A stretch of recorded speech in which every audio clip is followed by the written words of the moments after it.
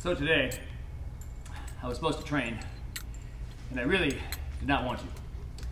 So what I did was, I chose the second best option, which is that I didn't want to train, and I trained anyway. So this is just a public service announcement. Hi.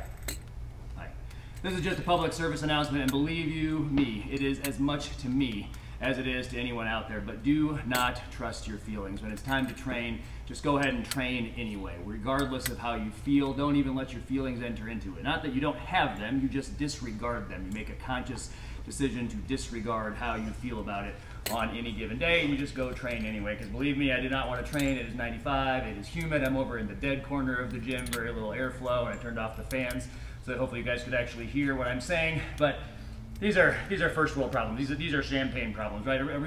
This is not a real problem, you know, like starvation or, you know, gosh, you know, losing someone that you care about. This is not a real problem. This is a problem that I choose to subject myself to. So, public service announcement to me, to anyone else out there who's thinking about skipping a workout: go train.